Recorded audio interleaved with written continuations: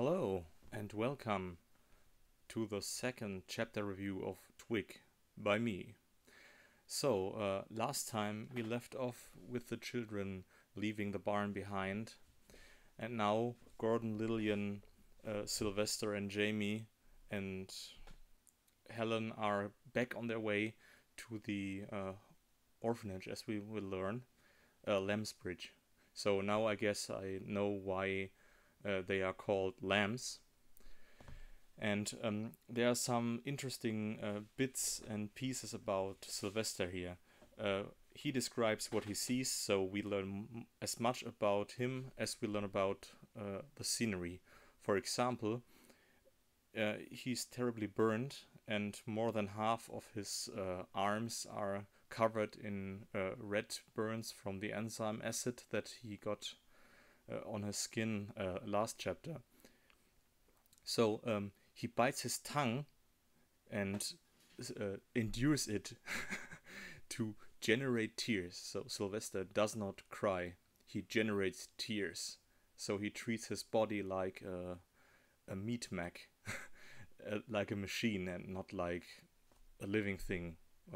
Maybe it's the same. So the children also talk about what happened when they are interrogated by Mr. Haley, their handler, or their Sai calls him his not quite father. And someone says, yeah, Sylvester didn't fall, he took a fall. So it was his intention to take a fall and get splashed with acid, I guess. So the children are back on their way. They cover their faces, probably because Sylvester has burns overall on his face. They don't want to attract the attention. On the way home, they see a lot of, they describe the scenery, the streets and the overgrown arches of branches that are typical for the city, apparently. And there are almost no living horses on the street, only stitched ones and, or how they call it, voltaic horses. There are also pack beasts and apparently stitched humans. There's a stitched bodyguard who stays in the cart with Sylvester when Mr. Haley leaves. So what do we learn about the setting? So they are walking on King Street, which sounds like the main street of this city. Redham, I think it's called. And the academy is Redham Academy. So I looked up what Redham means. Redham, the only thing I found is that Redham was a pirate in the early 1700s. I don't know if this just is an British sounding name or if it has something to do with the plot later. Interesting is that the people still fear the strange creatures on the street. So this pack beast with this long single-tipped claws, which sounds like a monster from a Resident Evil movie or a scarab from Abe's Odyssey. People leave it alone and don't come near it. So it's interesting that people are okay with zombified people and zombified horses, but not with every genetic mutation. When the children return, they walk into Mrs. Thetford, apparently an older lady, but she looks young. So here we see the limits of the technology that this world uses. The skin and the body looks young, but the person isn't. So her hairs are gray, and people still die of old age, I imagine. When they arrive at the orphanage, they see there's a guard or something name dropped, Ralph Stein, which walks around the orphanage atop of a wall. So, but we are given no more detail why this is interesting. In the orphanage, Mrs. Earls is described as the manager of this place, but at least Sylvester has no emotional connection to this woman, and we learn that she doesn't spare the rod, so she regularly hits these children.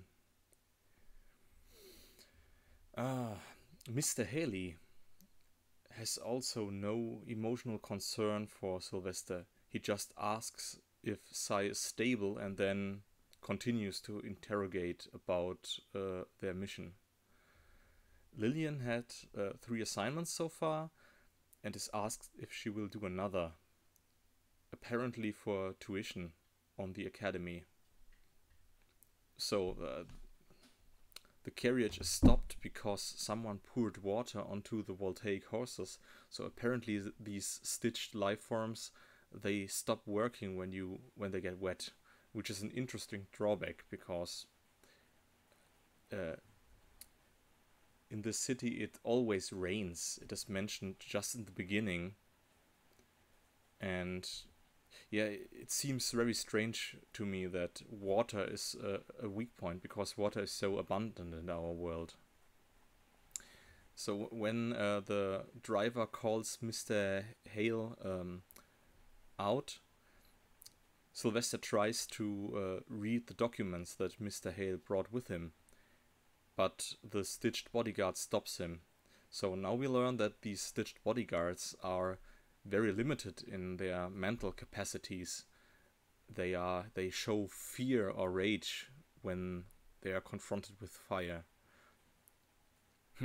I just want to I want to imagine that these stitched creatures also have weaknesses against earth and air.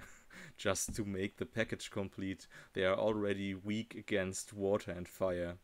We will see in what way this is true or not. Yeah, when Mr. Hale returns and catches Gordon red-handed, it's Sylvester.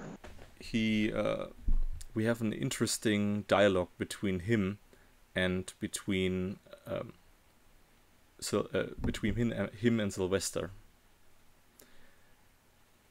Each of you, my colleagues in the other departments, have made weapons.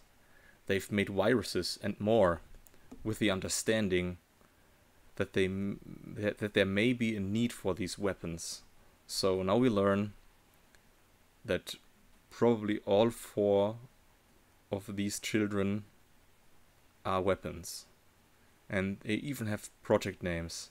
Helen is named Galatea, Jamie Caterpillar, Gordon Project Griffin, and Sylvester Wyvern. And except for Caterpillar, these are names from mythology, Greek mythology, medieval mythology. Galatea was the wife of the Cyclops in the Odyssey.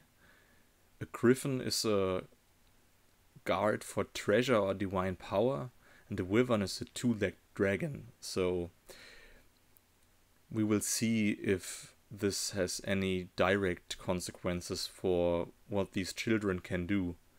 I just expect that Jamie will show the most development in this biological power segment of the story, because Caterpillar evolves to butterfly, I think. And the chapter ends on the sad or surprising note that